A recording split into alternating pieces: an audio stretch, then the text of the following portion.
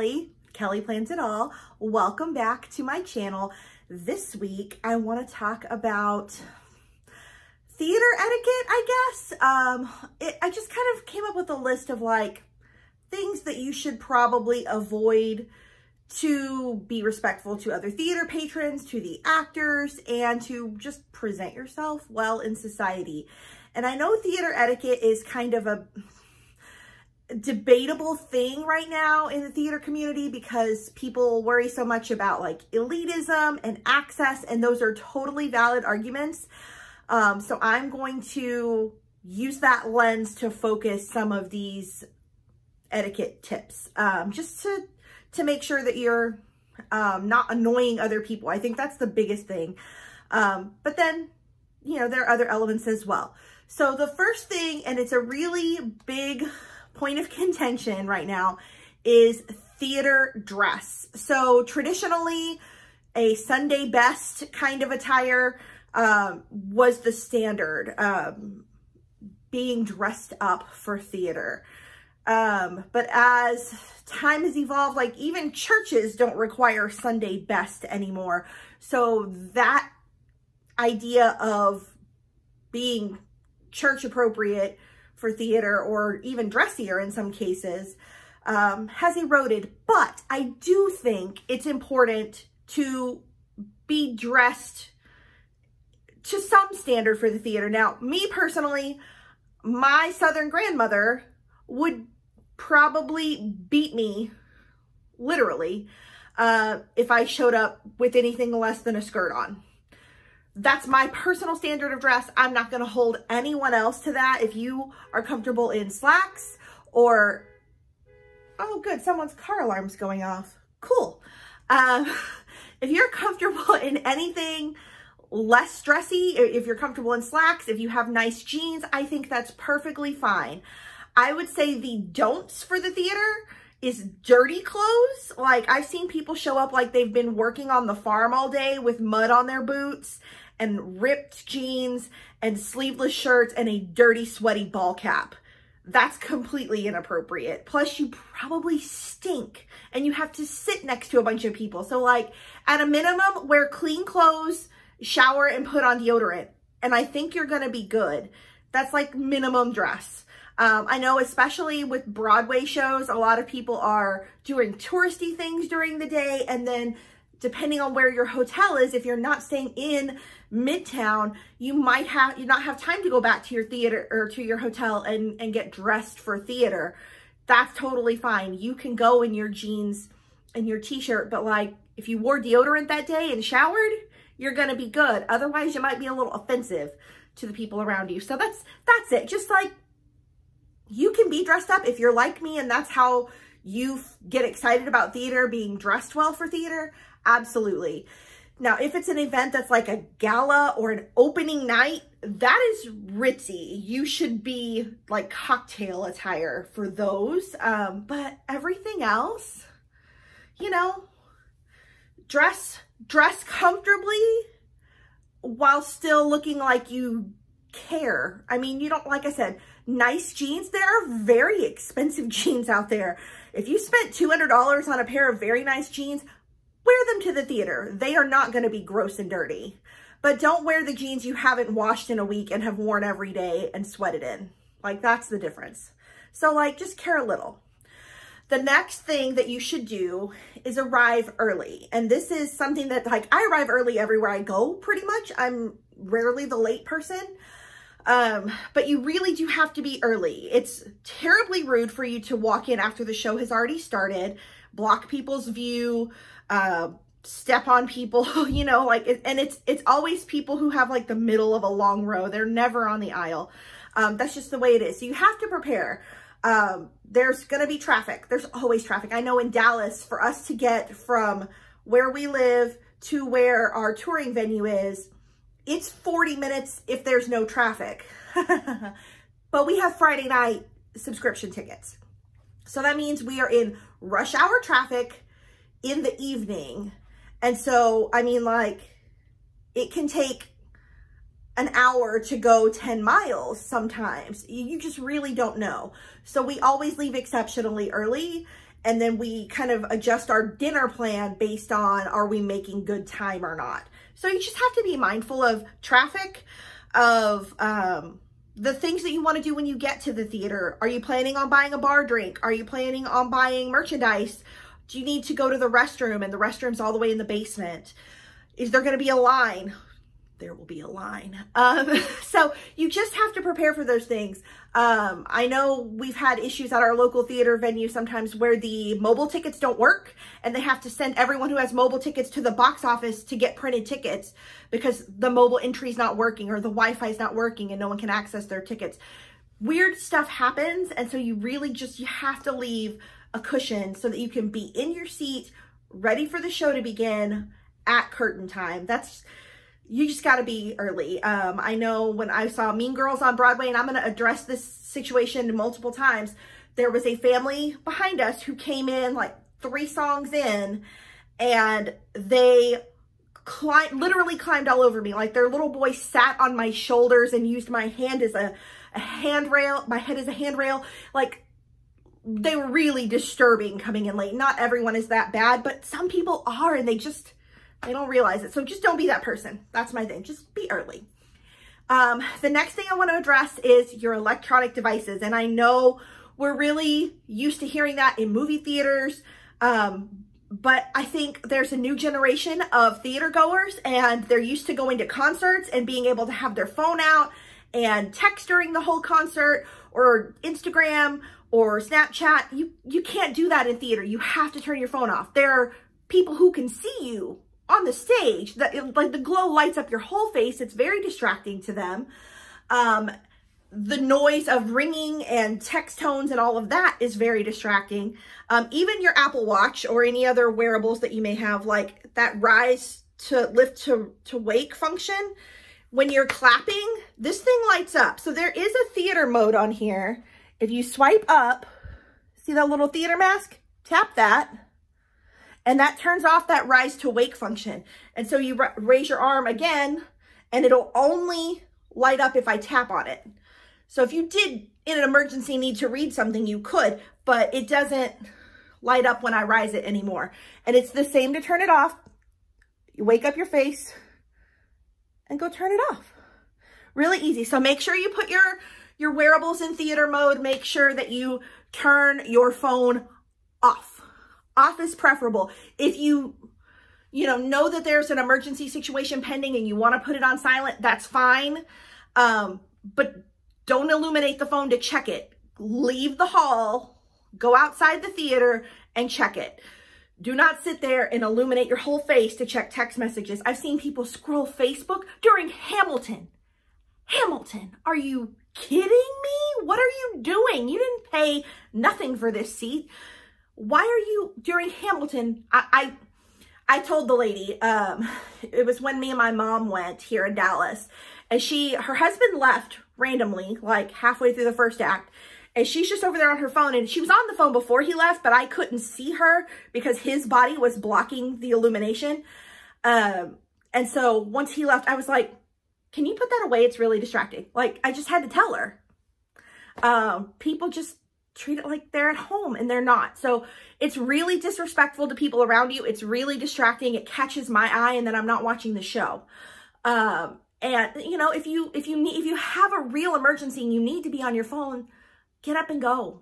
That's less distracting than you sitting there texting back and forth about whatever impending emergency is happening. You're not paying attention to the show anyway. So go ahead and go out in the hallway and figure out if you need to stay or go, but don't take everybody with you. So turn it off, put it away.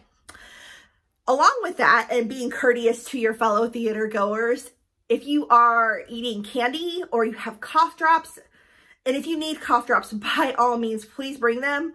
But it would be nice if you would unwrap those things prior. So I know I've gone to the theater with a cough and needed cough drops. And so I've unwrapped a few and put them in a little compartment of my purse where I know I can kind of silently reach in and grab them as I need them. Those crinkly wrappers, it's terrible. It's like and it's like people only unwrap them during the slow ballad where you can hear every crinkle of the paper, and trying to do it slower just draws it out and makes it worse, you know? So if you can, unwrap your stuff ahead of time. I know for my son always buys candy when we go see a show, and I just don't let him eat it during the show because it's noisy. So he knows he can eat some before the show starts, and at intermission he can eat some more, but that we don't eat during the show. Back to those rude people at Mean Girls. So not only were they late and like physically disruptive when they were late, they brought their food leftovers from dinner. I don't know how they did that, because they check your stuff when you come in and they're not supposed to let you bring leftovers in, but they let them bring their dinner leftovers in. And during Act 2, they start opening their containers and eat, and I could smell it. I don't know what it was. It was like, I could smell French fries and other like kind of like fried bar food kind of stuff. I don't know what they had back there, but it was crazy. Crazy. Don't do that. Do not eat. Eat before, eat after. You don't need to eat during the show. Okay, so next point. Don't talk or sing along. I know it's really tempting not to sing along to your favorite show, but again, it's not a concert. It's not okay to talk to your neighbor. It's not okay to sing along to the show. This is really hard. I feel like this is the hardest when there's like a musical that's filled with popular music songs. I know we saw the Gloria Estefan, I can't think of what it's called. It's escaping me. The musical about Gloria Estefan. I'm not going to get it. It'll come to me in like 10 minutes. But because that is such popular music that everyone knows, the people behind us were like having a full-on jam session. And I'm like, no, no, no, no, no. I had to give them a teacher look. I didn't pay to hear them sing. I paid to hear the people on stage sing. It's not a concert. Not a concert. It is a live performance, but not a concert. So you can't sing along. Now, there are some exceptions to this. Sometimes there are musicals that will break the fourth wall and engage the audience and ask them to sing along at certain points. Hamilton does this in 2 specific places. And I see people debate this online as whether or not they're asking or if they're trying to include the ensemble on the stage to sing along. Lin-Manuel Miranda himself on the Hamilcast, when he was a guest, clarified that it is perfectly acceptable to sing along, both when the king says, everybody, and in my shot when John Lawrence says, everybody sing. So in both of those places, it's perfectly appropriate to sing along. In fact, I've seen some kings encourage the sing along to such a degree that they will cut you off when the audience is supposed to stop and drop out. So it's definitely not only allowable, but expected to sing along if you were invited to do so. And I would imagine there are probably some other shows that have that element. Hamilton's just the one I'm most familiar with. So definitely no singing along unless you're invited to do so. And then the talking, like, first of all, if you're putting your head together with someone else to talk to them, you're blocking the view of someone behind you. That's a problem. When we were at Book of Mormon here in Dallas, there was a couple in front of us. You could tell that the husband was hard of hearing, and the wife was repeating every line that was said into his ear, which is very sweet. But they make assisted listening devices so that that doesn't have to happen, because it was a huge distraction. Now, I did not interfere because I felt like I didn't want to offend them, but I also felt like maybe theaters in general don't do a great enough job of advertising that those services are available for people. So if you didn't know that and you do go with someone who has trouble with hearing, go and ask guest services. They probably have assisted listening devices available so that you don't have to relay the whole show to the other person in your party. I just felt really bad for him because it was a funny show, and he, you know, for an older gentleman, I figured would be totally offended by Book of Mormon. You know, he was laughing, but he was late at every joke. And then we were having a hard time hearing the next joke because the wife was relaying it. So there is help for that. You don't have to have someone whisper. And then if you're just chit-chatting, stop it. Just stop it. It's not appropriate. Like, y'all can talk after the show about the show, but you don't need to talk during the show. If you have something that important to say, again, take it to the hallway. We don't need to hear it. So I talked a little bit about phones. But while the show's going on, no photography, no filming, absolutely none of that. It is a copyright issue. So all of the music, all of the sets, all of the costumes, it's all protected by copyright. You are not allowed to film and photograph it. Like, again, it's not a concert. And even some concerts now, my husband just went to the Tool concert and they were not allowed to film, not allowed to take pictures. They, at the end, had one song and they were allowed to. But other than that, like, be in the moment. You paid to be there. Be a part of it. And certainly don't contribute to the bootleg phenomenon. It's not a good way to watch theater. It does not solve the problem of accessibility to theater. You're never going to get the feeling from a bootleg that you're going to get from live theater. And there are issues with accessibility to theater, and we can work on those as a community, but bootlegging's not the answer. And some shows do better than others at providing accessibility options like lotteries and rush tickets and standing room and things like that, and inviting community and students in to see shows at a reduced rate. Like I said, some shows and some venues do a better job of that than others, and we can encourage the others to continue those programs, and to go further, but bootlegging's not the answer. Don't contribute to the problem of intellectual property theft, because that's what it is. It's not sticking it to the man, like, it's theft. And the man are the heroes that you see on stage, the people who work to create these roles. That's who you're sticking it to. You're not sticking it to the producers. They're like making so much money. It doesn't matter. You're sticking it to the people who are doing the work. So stop it. Next thing, when the show ends and bows are occurring, this is not your chance to sneak out early to beat the parking lot traffic. Again, there are live people on the stage. They can see you leaving. It's super rude. This is your opportunity to appreciate the work that they've done. You know, you don't have to be over enthusiastic and give a standing ovation unless you were really feeling it. But you should clap and you should remain at your seat. It's not run for the parking lot. It's just rude. It's rude. Now, after the show, if you do choose to go to the stage door, if it's a venue where stage dooring is a thing, to meet the cast, there are some expectations at the stage door as well. The first rule is, like, be a polite human. Like, don't push and shove people out of the way. Let the little kids get up to the front. Make room for people. Be helpful. If it's a really deep stage door, be helpful and pass playbills up to get signed. Just be a human. Now, when you are interacting with cast members, there are some things here. First and foremost, you're there to thank them. So if you can't think of anything else useful to say, just say, I really enjoyed the performance. Thank you so much. That's a minimum. Just thank them. They just did a big job and they didn't have to come out, but they chose to come out. They wanted to interact with fans. So be polite to them as well. One other thing I would like to talk about in this area, I see this on Twitter a lot because people get their feelings hurt who are in shows.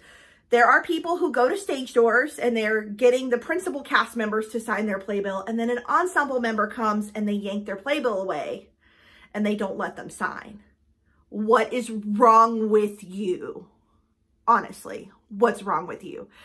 Everybody just worked really, really hard on this show. If you're there for one signature, you were there for all signatures.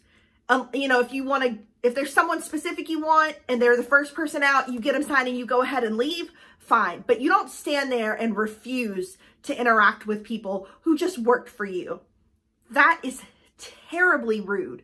They are a human. You're not just like saying no. You're not swiping left and right on the internet. They are there in front of you. Don't do that. Let them sign your freaking playbill. You never know who they're going to be 10 years from now. You think you didn't want their autograph?